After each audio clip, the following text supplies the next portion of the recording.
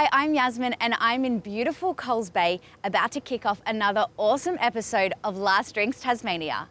All aboard.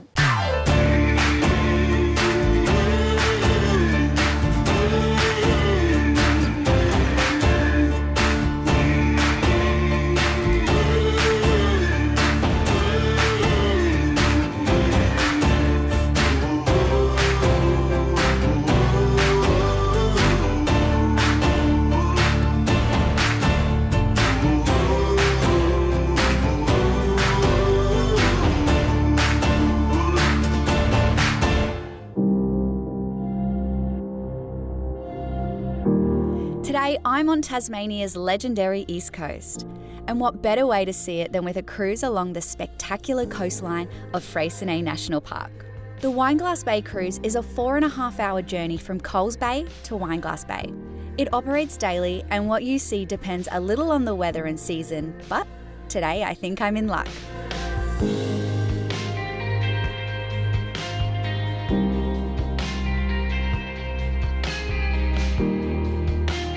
The peninsula was once the exclusive domain of the Paitarama people, the Oyster Bay tribe. For some 30,000 years, they lived here off the bounty of the sea and the forest. In fact, some of the tracks are paths walked by the original inhabitants thousands of years ago. The peninsula takes its name from the brothers de Freycinet, Louis Claude and Louis Henry. In 1802, these French explorers, at war with the English, sailed the southern coast of mainland Australia and Van Diemen's Land, eventually publishing the first map to show the continent's coastline in full. In the 1820s, whalers came to Wineglass Bay.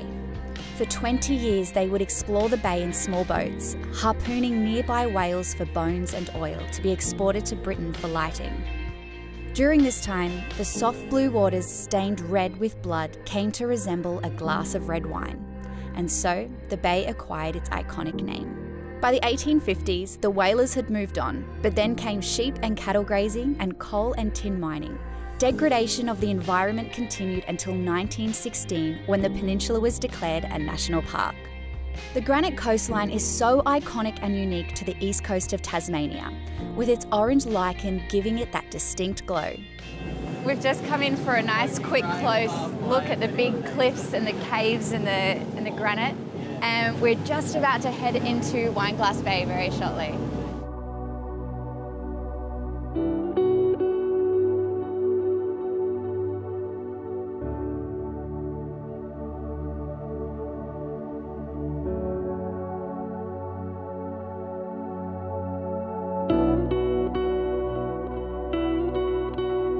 As well as the caves and waterfalls along the coast, there's plenty to see in the water.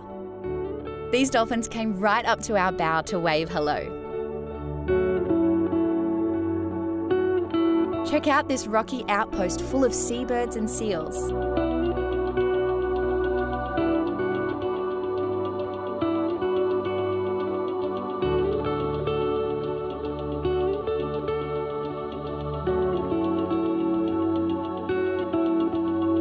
If you're keen for whales, it's best to come from September to December and May to July.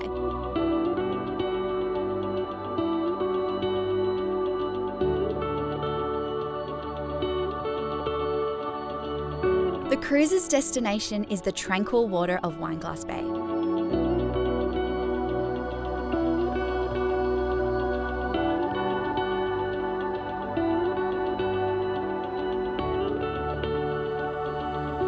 What more could you want? How about a box lunch and a cheeky wine?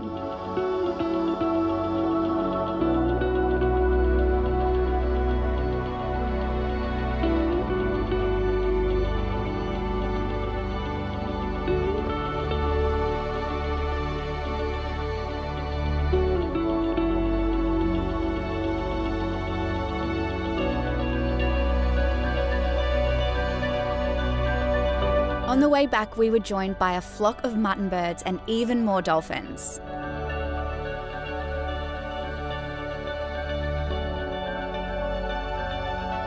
Before our trip ended, I went up to meet the captain and maybe have a little sail of the boat.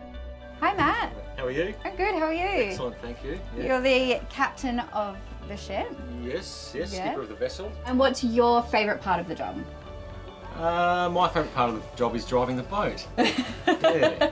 It's an important part. It is, yeah. And obviously meeting different people every day and dealing with different weather. I just love being on the ocean, so it's all very exciting, yeah. Best time of the year to do one of these cruises? Well, depending on what you want, weather or whales. So the weather would be around autumn, and the whales migrate in mid-October. They started this year, so okay. Yeah, so cool. winter's nice, sunny days on the east coast. So yeah, all year really. All right, Yeah. anytime. You're always going to get something. Anytime. Okay, Matt, my turn. What you're going to do is keep it as straight as possible. Straight the way. Got 100 people. Okay, yeah, I will. I won't listen. And they're going to wonder what's going on. Just, So you want to go, just keep that nice straight line. You've just got to correct it. okay, So you're basically just correcting it the whole time. Just giving Captain Matt a bit of a break from... Bit of a break or a lesson. Doing very well. Well, I think I nailed that. It's not just the scenery that made the journey so pleasant. The crew were very friendly and helpful too. Ewan, you're one of the crew members on board here. How long have you been doing it for? So on this vessel about 18 months and working for Pennicott Cruises Journeys for a little bit shorter than that. So, Okay, love it. Yeah, absolutely love it. So. And something that I noticed, you guys are very attentive. Even our director was feeling a little bit queasy. And now I didn't notice anybody else feeling sick at the time, so it could have been him just not wanting to work. But you guys were on the ball, straight away, really attentive, really quick to action. Yeah, it's always unpredictable, and I guess for us the biggest thing is if you're not, if you're not feeling too well or if you're not too comfortable, then obviously you're not really able to have the best experience. So yeah, for us it's really important that if people are comfortable, people are reassured, and yeah, I guess we've got a lot of good tricks. I guess like your director, and he took the advice, and I reckon we managed to show him a pretty good time regardless. Yeah, definitely. So thank you so much for having us. No, that's all right. My pleasure. Thanks for having me. I love this area of Tasmania, and I'd love to go for a hike to a secluded beach, but I have to hit the road for Hobart, via another distillery, of course.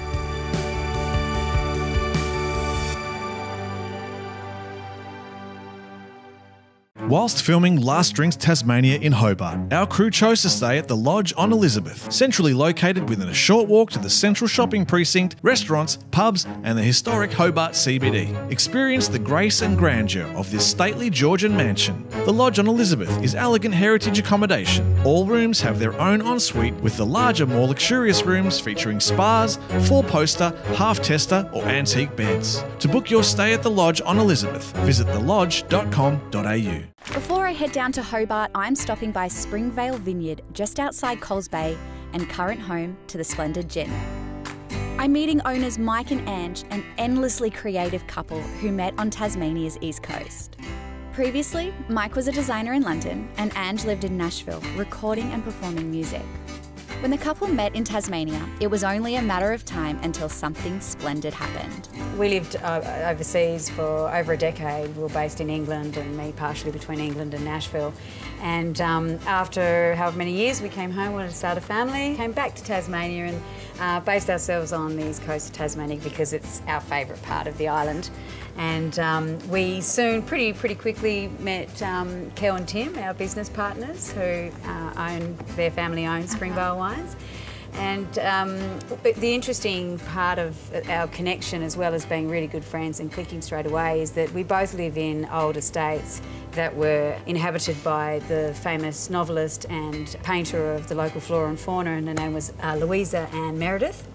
Okay. And Louisa lived in our house at Riversdale down the road, which is an old flour mill estate, and whilst she was having Springvale built for her in the 1840s. So we're currently in the stables, the old stables, and pretty much most of this building is original, which is absolutely amazing, and it's got a lot of the old paraphernalia from days gone by when it was the stables. And then the Lyon family, who own Springvale Wines, they became the custodians of this property from 1875 through to today. So it's a long lineage. So yeah, we just thought, what can we do together? What enterprise? What's something fun that we can do?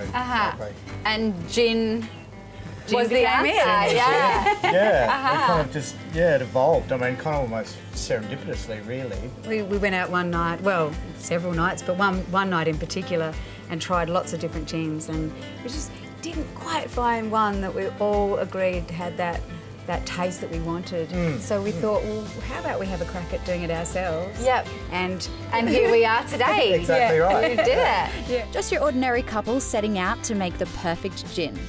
I think I better taste. This is our flagship Splendid Gin, so it's 42%. And all three of them are made with that grape spirit. And this one has that citrus leaning, as Mike just said. It's got the bergamot, and it really particularly has a mandarin leaning. Okay. Actually, and which is really beautiful. Yeah, have a little try. Okay. Thank you. Cheers. Cheers. So keep in mind that that's 42% alcohol. It is, but it's still smooth. Yeah. And that's that quadruple distillation. It really kind of softens down that profile. Yeah. It's refined. Whereas, you know, some people actually choose to go for that more grainy sort of style of the old style. We'd describe this as more of your new world gin. Yeah. So. Yeah, and the citrus definitely lingers as well. Yes. Those flavours. Yeah, definitely. So it makes a really great G&T. Which you're about to try. I'm looking forward to this one. Yeah. So here at Springvale, which is the winery and vineyard for Springvale wines, we use the water from their spring, the natural spring, and so we figured that that's definitely the purity side of things. And then the obscurity is that, well, things become more obscure perhaps as the night or afternoon goes on. So this is with a tonic and some orange. Yeah. Yes. That is very refreshing. It is. We're very happy with that. That's beautiful. Yeah. And Yeah. I guess it came about through not really tasting the ultimate gin that we all collectively like.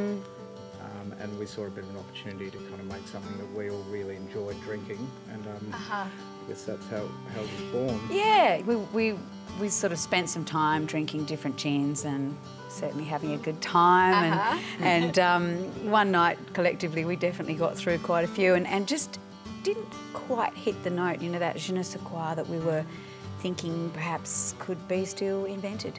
So we invented it. You did. And that's what the Splendid is. And you know, the day we actually designed the recipe, we had such a great day and we were all on the same page. So it came together really quickly. Yeah, and just had fun while doing it. Totally. It's always got to be about fun. Yeah. You know, we live in such a beautiful part of the world, a very relaxed part of the world, and, you know, we're just adding that little extra ingredient of, you know, to make even more fun on top of the fun we already You've got to have. enjoy what you do. Totally. Yeah. Absolutely. Mike has a bit of a different take on gin distillation. He uses grapes and distills 4 times for his extra smooth base spirit. I think all of our skill sets had kind of collided in a way, and so it was a really nice match to kind of actually start to develop something, and a lot of fun to kind of create something that we're all very proud of. We know it's a quality product, you know, it's of the place, and it's really quite a nice thing to kind of start to build and then advocate and share with other people. So, and you know, it's good fun. It's a fun industry to be in. Yep. It's certainly growing and evolving. It's felt like a very natural kind of process to fall into, and it's so far so good, and we're really enjoying the process and the journey. So, you know, long may it continue. Yeah, I hope so. Certainly. There's definitely a romance and a magic in the air up here. We're both from Hobart originally, and we've always owned a little bit of land in some way, shape or form. It's very pretty, but it's wild at the same time. You know, you are out in the elements, and so the beaches. You know, every beach, even though they might be side by side, they're all different. They all have their different character about them. One might have really white fine sand, another one's a bit more grainy. It's really fantastic, and it's certainly a wonderful place to have a family. Just the quality of the environment, you know, it's a very clean, pristine environment. I think I'm getting close to discovering why this side of Tasmania is so special. So we've got the summer cup, which we saw a bit of a gap in the market here, actually in Australia. More of that sort of, it's a fruit cup, more of a PIM sort of style. Okay. So whereas this one, the flagship, is 42%, this sits at 25%. And that's mixed with it, so it's our gin in it, but then it's put with a mixer of different things, including orange peel and roasted dandelion root and some really interesting, and Tasmanian mountain pepperberry, so which is a really unique to Tasmania berry. And yeah, and have a little taste. So we mix that down with either lemonade or soda water if you don't like it quite so sweet, and then all sorts of summer fruits. Yeah, and okay. Citruses. Make and a big jug mint. of it. Yeah, it's really good for sharing with your friends. It's worth tasting just neat. Okay. So you can understand that profile. Yeah, beautiful colour. Yeah. I mean, that's great. Yeah. Like that.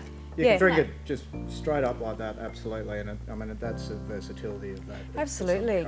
It can be an aperitif, a nightcap. Yeah. You know, it's got that versatility, and you can also use it. We mix up a Negroni instead of using a Campari. We use the summer cup. Use this one. Yeah. It's got a bit more viscosity to it. It does. Straight as well. Yeah, it's more almost like a liqueur. Yes, exactly. So yeah. Oh, here we go. Yep. This is when the party begins. Yeah, so I mean, you can just mix it up as a, you know, as a big fruity cup, basically. I mean, it's kind of light. Lemonade you're putting in there. Yeah, that's lemonade, but I mean, you can dilute it down with soda, ginger ale, really doesn't matter. Okay. Yeah. Kind of just a taste preference. Maybe that would happen. The thing that I love most is the mint. Because the mint just really cuts through that kind of caramel. I can smell that mint. Toffee, profile, and it's just, it also presents really well in glass, so, you know, it's really kind of colourful. So I'll give you a little taster of that. Please do. And see what you think of that. And you'll probably just really open up that kind of profile. Okay.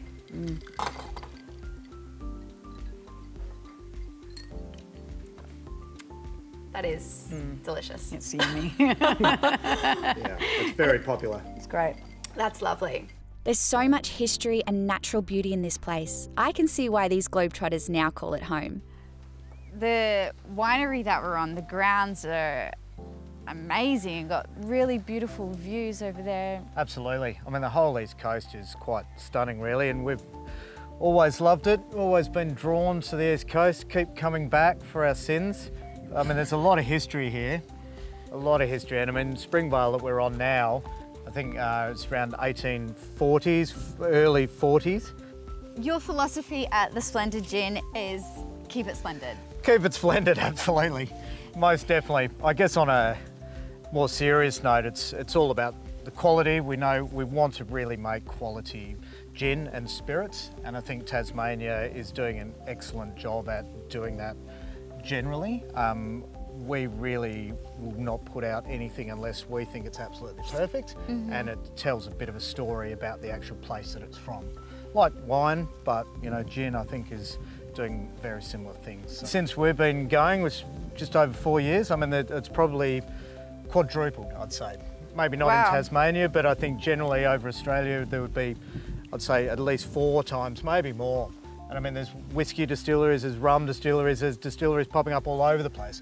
But I mean, I think that's a positive thing for the industry generally. Yeah. We don't see it as competition, I think we see it as the opposite of that. It's a great thing to be involved in, and everybody's learning, and through that collective learning we can only create better products at the end of the day. So that's really exciting. It's also made Tasmania a go-to destination for anyone who appreciates a fine spirit.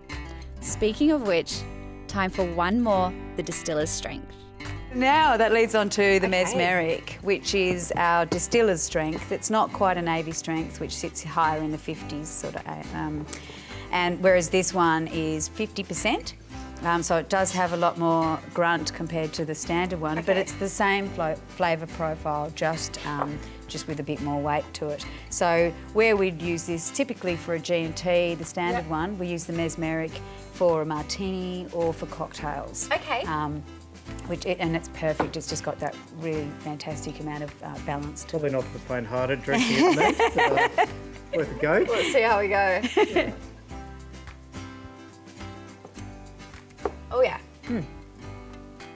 Almost expecting the burn and that sort of fiery ethanol kind of. Yeah. But it's not there. No. But with the flavour it is. Yeah, that's right. And again, it lingers. I mean, you know about it, but it's got that beautiful flavour profile. Yeah, that's still 100%. So it's got a little bit more of that juniper in there, just a bit more of everything. So, yeah, right. Yeah, we would, as a garnish, we tend to lean towards orange in the summertime and mandarin as a garnish in the wintertime. And we don't pull it out as pieces. We still slice it like you would an orange or a lemon. Yeah, we slice it, and it's perfect in the wintertime when mandarins are in season. Yeah. I wish I could spend all day with these two, but I need to get to Hobart, so it's time to leg it down the coast.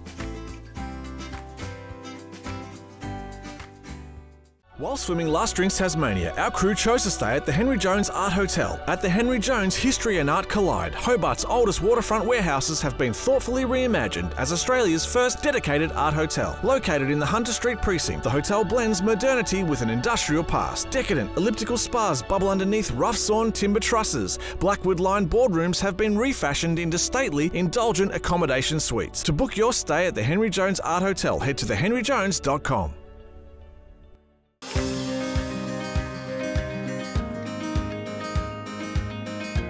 English settlement came to Hobart in 1804, fed by thriving whaling and sealing industries and a steady supply of convict labour. Today, I'm in the Old Wharf area of Sullivan's Cove. I spent the night in the iconic Henry Jones Art Hotel, and it's time for breakfast.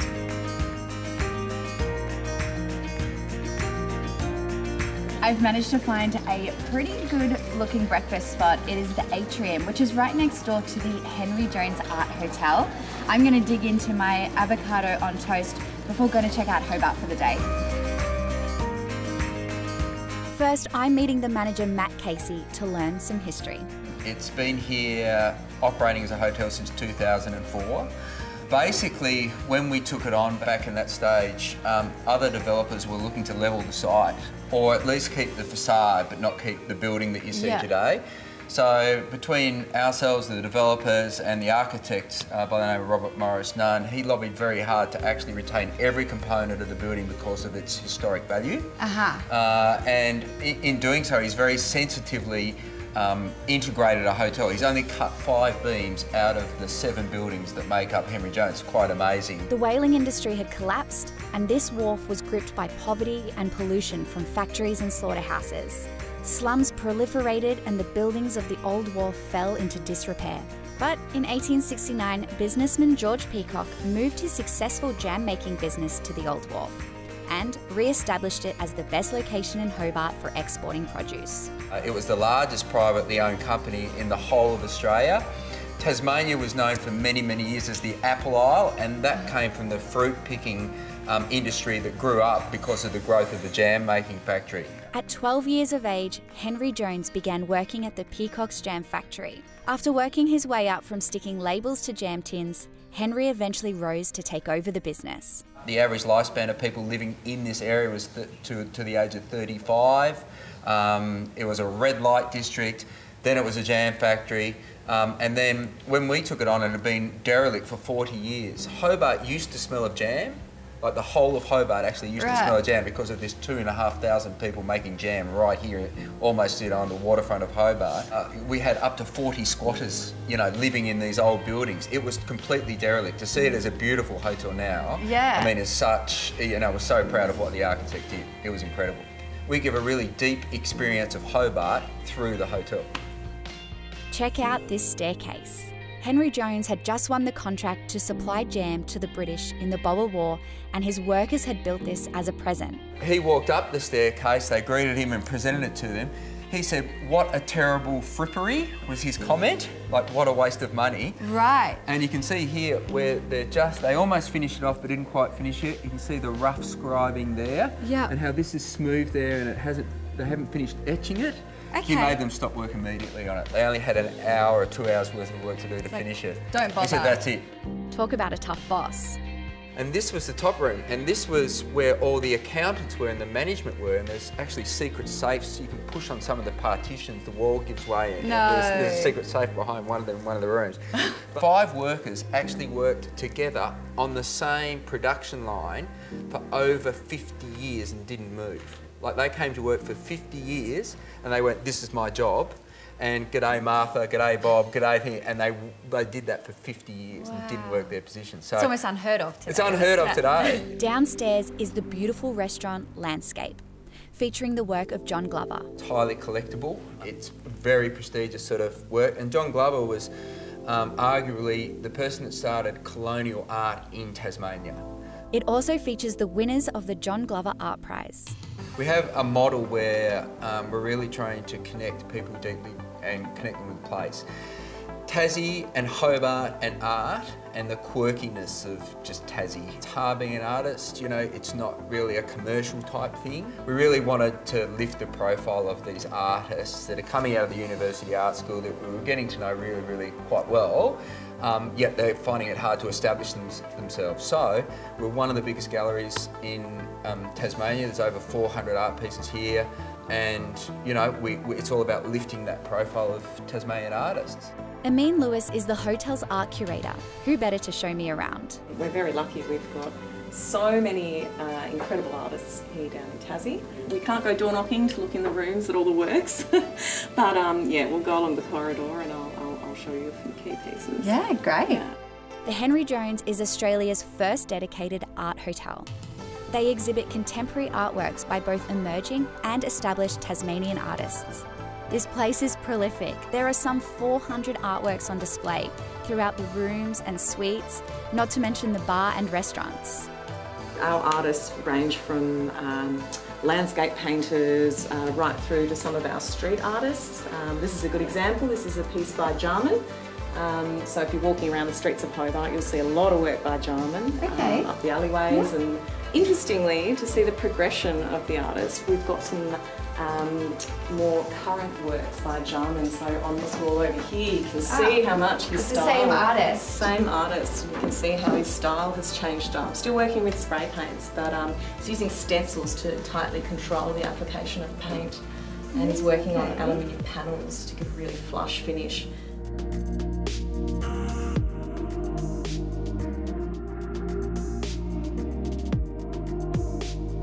The artist is Yvette Watt and she's an animal rights activist.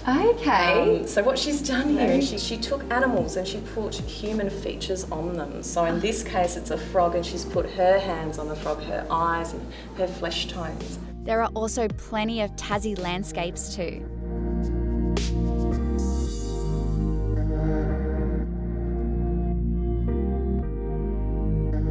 To encourage Tasmania's rising contemporary art scene, the hotel offers the $20,000 Henry Jones Art Prize.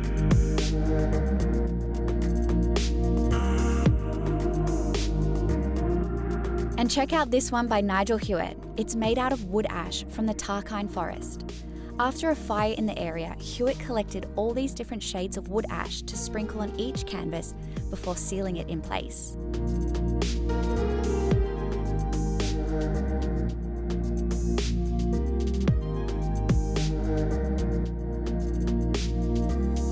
There's so much to see here. I wish I could see it all, but it's time for me to move on and see what else this city has to offer. I'm loving my time here in Hobart, and there is still so much more for me to go discover. So I'm going to go do just that, and I'll see you next time.